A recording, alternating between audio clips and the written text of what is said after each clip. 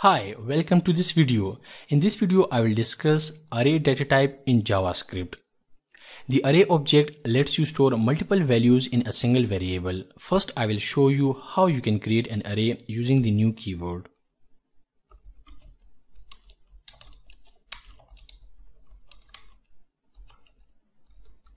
I will declare a variable myColors. I will write the new keyword and then array. You add array elements inside these parentheses separated by a comma like this way: red, green, and blue. With the help of arrays, you can store multiple values inside a single variable. Now I will access and display the array element. I will use document.write method. To access the array element, you write the array name, myColors, then brackets, and inside these brackets you write the index of the array element. The array index starts with 0, which means the value red is stored at index 0 and the value green is stored at index 1 and the value blue is stored at index 2. I will access the value green, which is at index 1. I will go ahead, I'll save this script. I'll open the index.html file and it will display the element green, the value green, which is stored at index 1. There is an alternate way to create an array. I will declare the same variable myColors again, and this time I will use brackets. You add array elements inside these brackets separated by a comma like this way: red, green, and blue. And now I will again access and display the array element, but this time I will display the array element at index 0. I will also add a line break.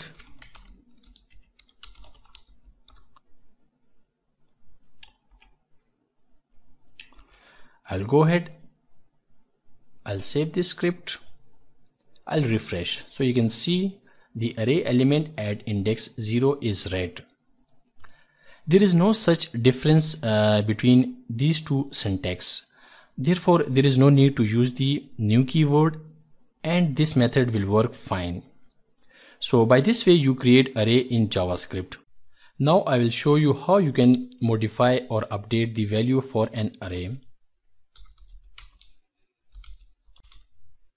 I'll use myColors array and I will update the value at index 1 from green to yellow. I will show you the updated value using the document.write method plus line break. I'll save this script. I'll refresh the browser, so you can see the value is updated from green to yellow. If you want to display all of the elements or values of an array, you simply write the array name. Let me show you how you can do that. If you want to display all of the values of an array, you simply write the array variable name. I will also add a line break. I'll save this script. I'll refresh the page, so you can see it display all of the values of an array. You can also find the length of an array using the length property.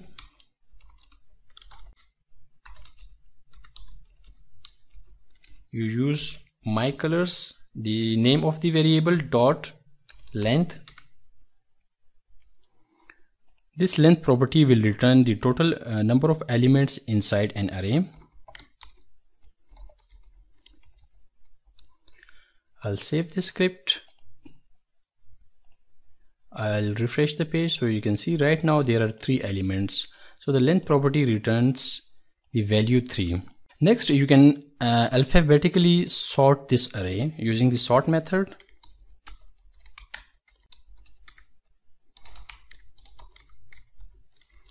I'll sort the myColors array using sort method.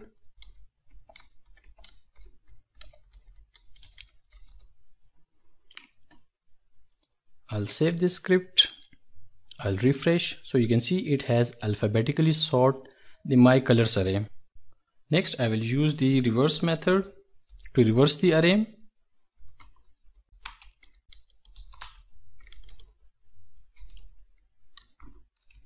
I will use my colors array dot reverse method.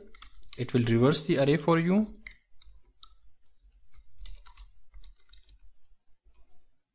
I'll save this script. I'll refresh and this will reverse the array for you. Next, if you want to add an element to an array, you use the push method. I'll create some space.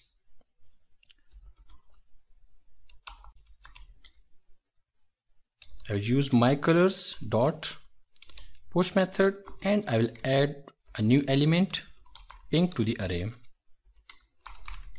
I will use document.write to display all of the values inside this my colors array.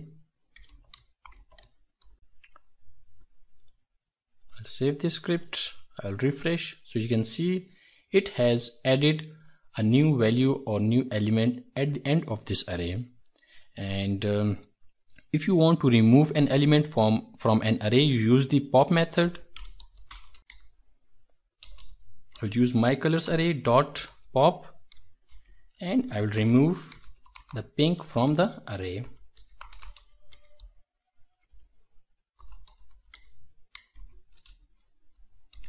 My colors plus break. I'll save this script. I'll refresh.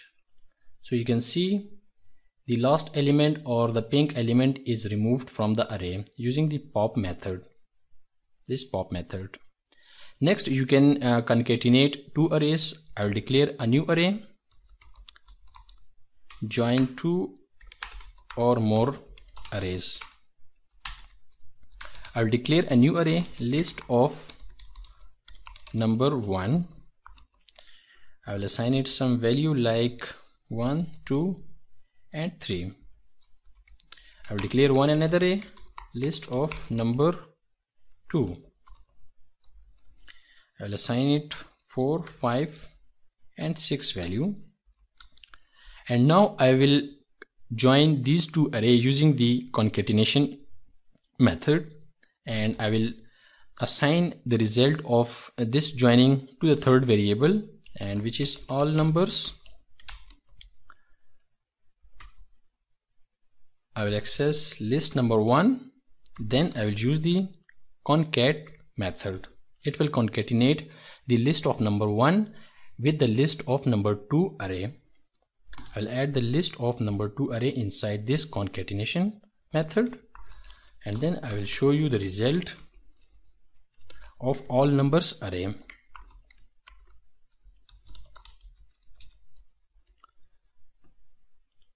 I'll save this script.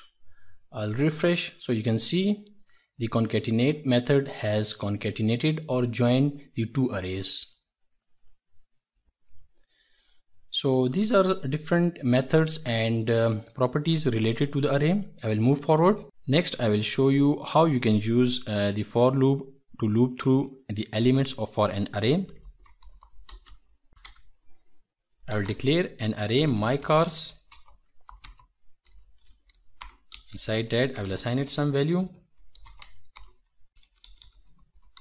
Now I will use the for loop.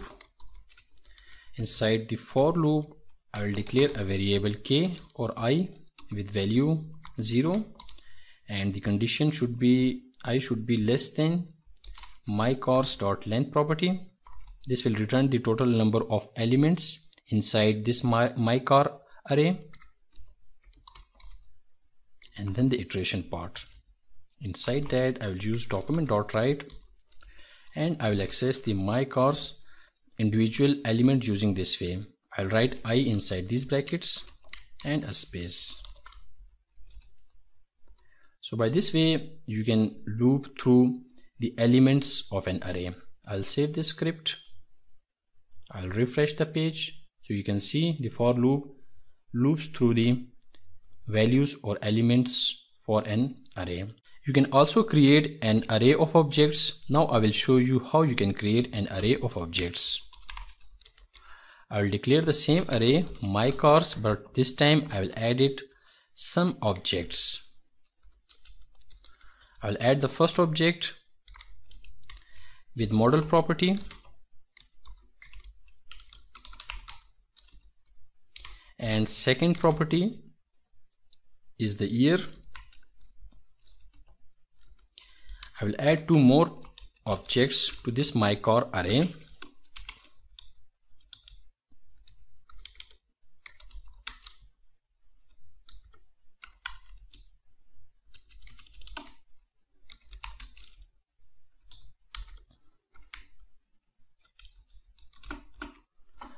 So this is the array of objects.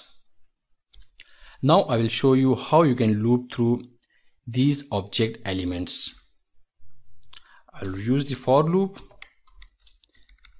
Inside the for loop, I will declare a variable k with value 0, and a condition should be k should be less than myCars.length property. This will return the total number of elements inside myCars array and the iteration part. Inside this, I will declare a variable myCar with some empty value, and inside this outer loop I will declare an inner loop. For in loop, I will declare a variable cp_car property in myCars, and I will add the k inside these brackets. This outer loop will be used to loop through the each elements for an array, for this myCars array, and this for in loop will be used to loop through the properties for an object.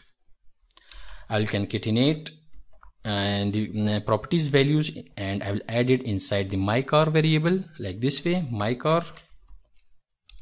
myCars, and I will add one another brackets for cp variable.